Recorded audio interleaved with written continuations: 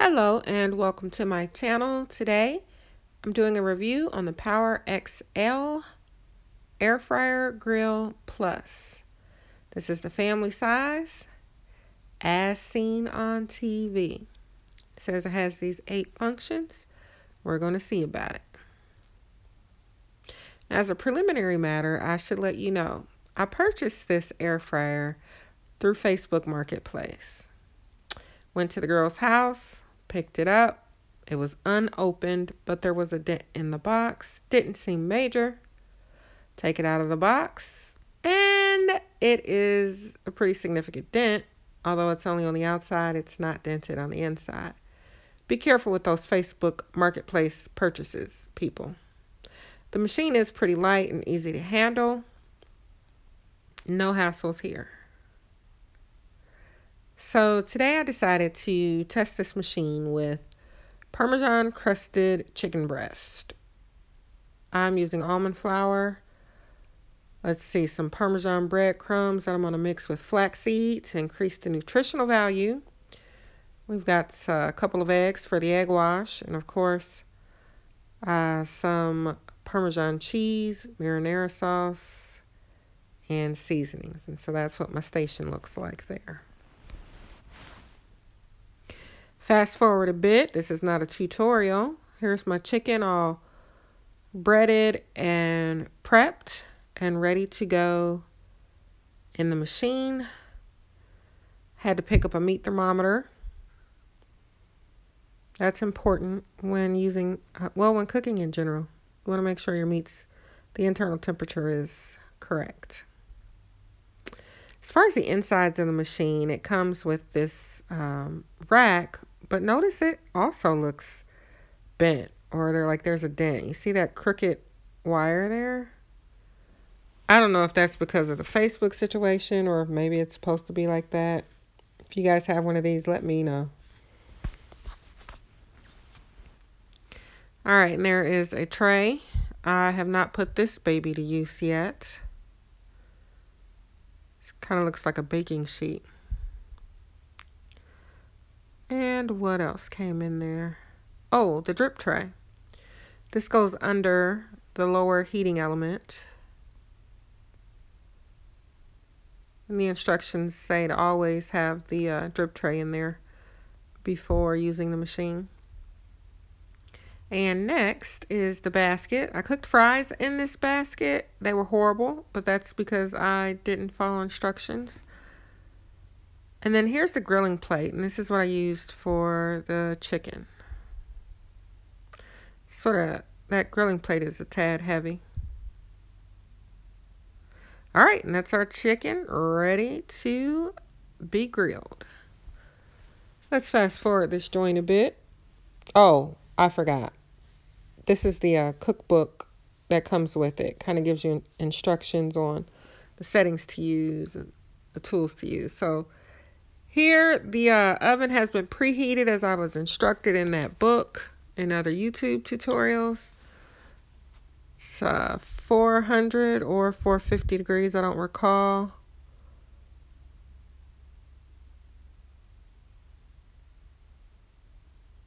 And my plan was to whip up some breaded zucchini as well. I'll just tell you, I was filming late. I got tired, and I actually ended up not cooking the zucchini. Here I was struggling a bit. So the instructions in the book didn't say anything about flipping it halfway. However, when you watch tutorials on YouTube, people almost always stop halfway through their cook time and flip whatever it is that they're cooking for even distribution. I do recommend that. So I let mine go a little too long. You can see the grill lines are a tad dark.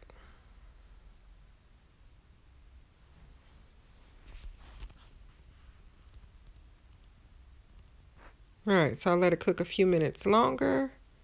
Stay tuned. Okay, y'all, so stuff is getting real around here. I had a hard time trying to open my thermometer, so I haven't checked the temperature yet, but it kind of looks overcooked. I am such a novice, like this is a struggle, but I got the sauce and the cheese on there, so now I gotta go find some scissors to open up this thermometer so that I can check it. Yeah, this stuff better be good.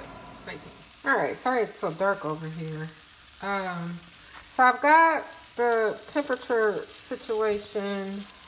All right, it's supposed to be 165. Woo. Okay, it's overdone. Okay, so here is what I've come up with. And here's some asparagus that I made in the oven just because I'm not used to this air fryer yet. I'm learning. It don't look half bad, a little crispy. And here is the aftermath. So this is the mess I'm gonna have to clean up, which it's not terrible. The machine didn't smoke like crazy or anything. So what am I about to do now? Oh, so I've cut up this zucchini, but I'm just gonna have to take a picture and show that last. So right now I'm about to get a plate and cut it so you guys can see and take a bite, and I'll have some pictures of the zucchini situation afterward. Okay, so I did accidentally pull this corner off, so I was trying to use my fingers to pull it out or off of the tray onto my plate. But yeah, I'm excited. I'm gonna cut it open so you can see. Oh, that looks wonderfully juicy. Okay.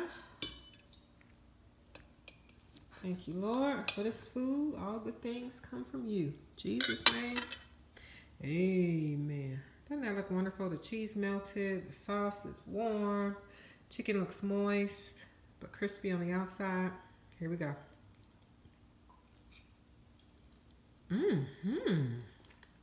Oh my word.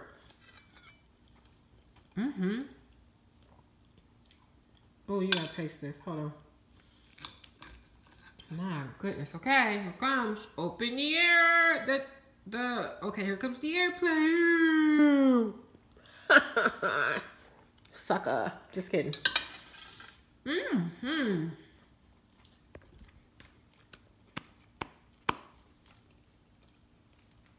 That's delicious. Now, I was a little heavy-handed on the salt, so next time I know, don't be so heavy-handed. But yeah, thanks for watching this amateur novice experiment for the very first time. Let me get a screenshot here with an air fryer. Good night. All in all, I really enjoy this machine. I do recommend it.